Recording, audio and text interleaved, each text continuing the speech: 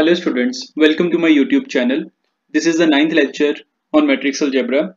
In this video lecture, we'll be discussing few more questions on eigenvalues.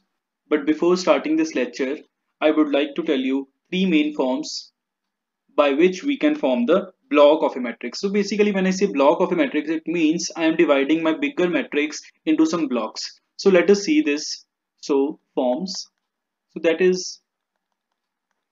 the first form which I have said here is that is if A is any m cross m matrix, here we have any 0, again here we have any 0, here we have any B matrix which is again a square matrix k cross k. So if you have any big matrix, you can form the blocks of that matrix like this.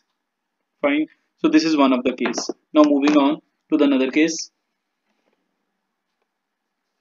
The second one is if you have any A which is any again square matrix n cross n, right? And here we have any 0 matrix, here you have any scalars, and again here you have any square matrix. So again you can divide this matrix into blocks and you can find out the eigenvalues. And the last case is when A is any m cross m matrix and here you have 0, here you have C, and here you have any B which is a k cross k square matrix. So again you can form a block of this matrix. So in order to find out the eigenvalues of any big matrix, what you can do is you can divide your matrix into blocks like I have shown in the three cases, either this case or this case or the third case. If any of these three cases are given in the question, then you can observe the question and just divide the matrix into blocks and find out the eigenvalues of the respective block. And the eigenvalues of the full matrix will be nothing but the eigenvalues of the respective block. So let us see this through an example. Now this is the first example. Now see, this is a 4 cross 4 matrix. Now this case is similar to the second case. What you can do is, see, here you have 0, here you have A, here you have C, here you have B. So if this is a 0, and what you do is you just divide this like this. So this will be 0, right? And this is any C as I mentioned here. And again A and B are any k cross k or square matrices. So now you can observe that this is your A and this is your B.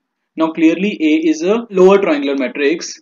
So the eigenvalues in this case will be the diagonal elements. So these will be 2, 4 and 5. Whereas the eigenvalue for B is, this is a 1 cross 1 matrix, so eigenvalue will be 1. So you have calculated the eigenvalues of this matrix very easily just by dividing this matrix into blocks.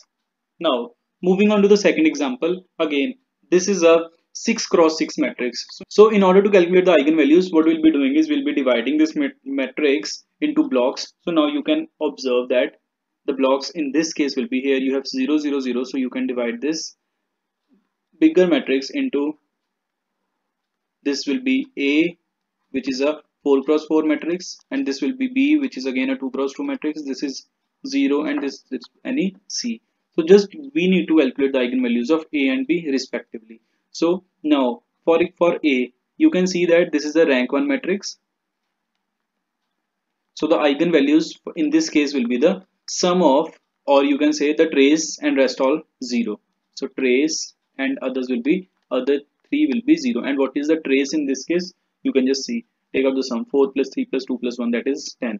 So this is 10, 0, 0, 0. So you have found out the 4 eigenvalues. Now you are left with 2 more eigenvalues which you can calculate from this, right? Now for B, you can see that the row sum is 5. So of course 5 will be one of the eigenvalue. And for other eigenvalues, you know the formula that sum of eigenvalues is the trace of A, and trace in this case is 0, and one eigenvalue is 5. So the other eigenvalue will be minus 5. So in this case the other eigenvalue will be minus 5. So that is what you have calculated the eigenvalues of this 6 cross 6 system in a very less time.